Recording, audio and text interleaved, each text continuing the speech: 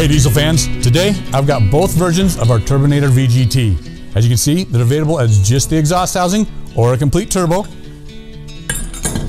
They're all clockable, either version. Each of the actuators can also be clocked to fit your project. But today, we're going to focus on the electronic version. I get a lot of questions from y'all asking how does it work and how does it install. So let's get started. So when you order and receive your electronic VGT, you're going to get the exhaust housing or the complete turbo and a box of electronics. With the box of electronics, pull out the wiring harness, the two sensors, the stainless tubing, and the control box. So once you have everything laid out, first thing you're going to notice is the actuator is not like the stock actuator on a stock turbo. You'll have the wiring harness. We'll talk about that more here shortly. But then the brainchild, the control box, you'll see does not and will not plug into the factory harness whatsoever. Our Turbonator VGT system is a completely separate component. Has our own software for the Turbonator VGT. It will not plug into the factory harness, but you will need a laptop to calibrate it and adjust settings on your VGT. So first, you take the electronic VGT control box and plug these cables into it by snapping in the gray to gray and the black to black. For this video, we're going to install this harness on a 6.7 Cummins. However, it doesn't matter what model you have, just follow our instructions and it won't be that hard. You'll need to find a location to put the control box. We have chosen to put it here with Velcro strips. So on the main harness, you also have power cables with battery connections. The red connector simply goes onto the positive terminal and the black goes onto the negative or the ground.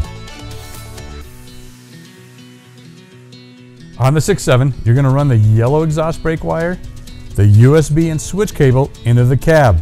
To do so, you're going to want to remove the switch first and then pull it into the cab. Then you have a choice with the white ignition wire from the main harness. You can pull that into the cab or you can tap it into the fuse box. Either way is fine. All of those wires are going to be run through into the cab so you can see them going into the cab right here through the firewall. To connect the exhaust brake switch on a 6.7, this is an easy location to mount it, but you can put it wherever you choose. Simply pull the panel off and fish the two wires through here, drill a hole, then the switch will simply snap into position.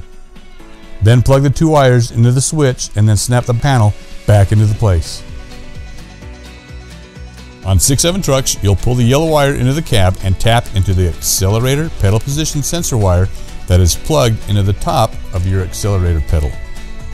This is also where the USB cable that connects to your laptop goes. When you're not using it, which is most of the time, you just tuck it up underneath the dash. Next, the boost sensor, exhaust sensor, and the actuator wire will be mounted over the top of your engine, like we've done here, so that they can be plugged into the appropriate components. The boost sensor is directly threaded into the front of this compressor housing. On this situation, it happens to have a T-fitting, but normally it'll go directly to the housing. Then the wire with the purple tip end plugs into the boost sensor with the heat shield. The exhaust sensor is mounted on the back side of your compressor housing.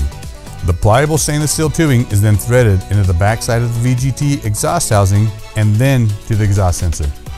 Plug the gray-ended wire into the exhaust boost sensor.